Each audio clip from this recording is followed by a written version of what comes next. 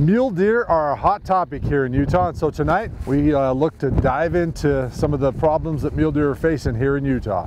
Hey, I'm Adam Meikle, and thanks for tuning in. Yeah, researchers and biologists here in the state of Utah, and like you probably know if you're out on this year's deer hunt, the numbers seem down a bit. They agree, they are down. And then, you know, if you look at Utah, we're one of the more progressive states when it comes to researching our mule deer, finding out what the habitat they need or want. And so tonight we're going to look deep into that. And part of that is hooking up with the guys with the Division of Wildlife Resources and Brigham Young University. Today we got a helicopter out here on the Stansbury Mountains. We're trying to catch some deer. We've been doing a long-term monitoring schedule. We actually started it way back in 2009, actually, as we were monitoring survival. In 2014, we switched over to GPS collars and started monitoring survival, cause of death, condition of the animals, so we can really understand how this population is doing, what are the limiting factors for the population, and how we can manage it better to improve it. The Stansbury unit is one of 7 units in this study.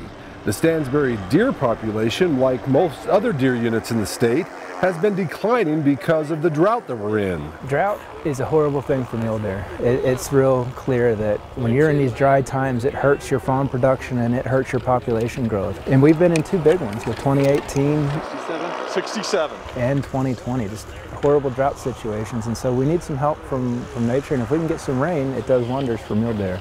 Since 2009, Utah has captured and collared over 4,000 animals statewide, more than any other state in the West, all in an effort to help sustain and increase our deer population. Utah is a really diverse state, as we all know, and so each population faces different challenges. And so by monitoring across the state, we can see what's going on with these populations and target management to be most effective and help out the deer herds. So 36. Each deer captured is given a thorough exam. Blood is taken, a GPS collar is attached, and each deer is looked at using ultrasound to determine the amount of fat that they are currently carrying. Rump on this one is 11. Body condition is 3.5. Definitely they're in better condition than they were last year. We haven't analyzed the data yet, but it appears that they're at least in average or slightly better than average condition relative to the past 7 years. It's great news. Yeah. So part of that could be, Adam, that because of the drought, a lot of the deer may have lost their fawns early. And if they lose their fawns early in the summer,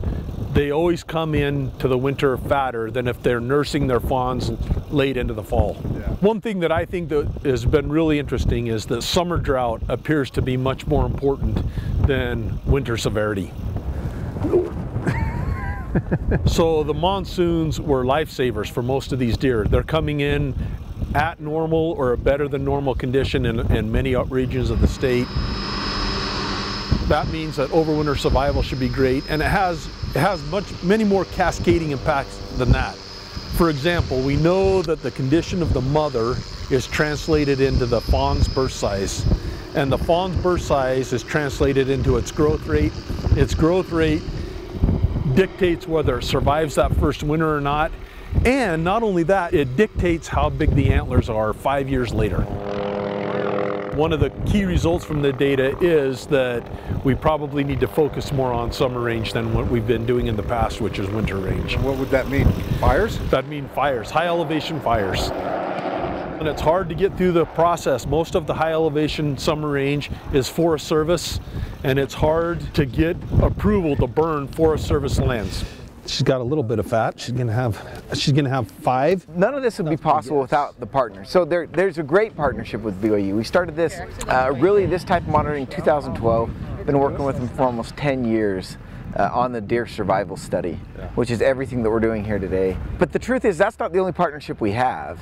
There's a great partnership with the public as well. A lot of people donate time, come out here to help with captures. And then there's the funding that goes into all this. We could not do this without the conservation groups. Color frequency 148. We talk about SFW, MDF, Rocky Mountain Elk Foundation, and there's some that I'm not listing, obviously. Utah Archery Association. We couldn't do it without the funding they provide. So with all of this data, with everything these researchers are learning, how can it help our deer herds? That's a tough question, because as these researchers are finding out, not every deer herd on a particular unit is being affected by the same problem. One might be declining because of habitat, another might be declining because of predators. They're all different. Once you get that information though, it's the DWR's job to figure out what to do. I mean, that's what the public wants, right? They want answers, they want solutions to these questions. So this allows us, you know, we are a management agency, so every bit of data that we collect goes into some kind of recommendation, right? Because we know survival is this level, we can hunt at this level. This is how many deer we have on the landscape, this is what we can do to make it better. We can address predators in this area, we can address habitat in this area. So every single bit of information we collect then goes back into some sort of management decision. It's just, and because we have so much data, we're able to make a better decision. The GPS collars we use take a location every 2 hours, so we know where that deer is year-round, what habitat it's using, and if that collar doesn't move for 6 hours, depending on the collar, 6 hours or 8 hours, we get an email that says I'm dead, and it gives me the GPS location. And we immediately deploy a crew to go to find that animal and determine the cause of death. And so when we look at it all, we can see what % of mortality is caused by predation, what % is malnutrition. And so what we do is try and target management towards that limiting factor. And we see that it's just different on every unit. So for example, in the South Manti, we found deer coming in good shape. So they're not dying of malnutrition, but cougar predation was a big factor, and it was causing 20+% of the mortality on that unit, on the adults. So we have increased cougar predation there, and we've seen a rebound where predation is now lower, and the survival of the adults is up to 90+% this past year. Contrast that with Pine Valley, for example, where we also increased cougar take and saw an increase in harvest. Cougar predation was never a major factor driving that population, and so even with the increased cougar take, it hasn't really increased that population yet. They seem to be more limited by the drought and some malnutrition things. So we need to work more on habitat on that unit and just focus our efforts wherever the data are suggesting that we're actually having these problems. In an effort to learn more about the predator-prey relationship, researchers have recently started collaring mountain lions along the Wasatch Front. We already have 11 mountain lions on the air, and so we can look at movement patterns at that urban wildlands interface along the Wasatch Front. But we're also looking at food habits of those animals. So one of the questions that's come from the Utah State study is how many of the animals, the mule deer that are being eaten, are actually being killed by lions, and how many are being scavenged by lions. If we get 3 locations of a lion in the same spot, we immediately go in and we find out why that lion's there, and almost always it's because it's killed something and it's eating it there. So one thing we've already learned is that a few of these lions during the summer were eating a fawn mule deer every other day. So 3 or 4 fawn mule deer a week. Our populations are down, which is frustrating for a lot of people, and our permit numbers are down, and the buck-doe ratios are down. So we have a lot of things working against us. But the good news is we're starting to see, because of the monsoons and where we're at right now, that they tend to be fatter right now. And the fawns that have made it to this point, they tend to be heavier right now, which is great news. So we're hoping that, barring some real extreme winter events, that we should have good survival across the state for both adults and fawns. And then because of the does being in good shape right now, hopefully our production next June will be in great, and then that'll lead to good fawn-doe ratios next year. So I think we're set up to grow populations. You know, we're going to need some help from nature, obviously, but I think we're in really good shape, and hopefully we'll start turning the trend on the valley and start to grow these populations. And mule deer are our priority. That's the reality. And we know it, and we know it that our public thinks it's a priority, or we know that it's a priority for them. And so we're going to keep doing everything we can to keep managing for mule deer.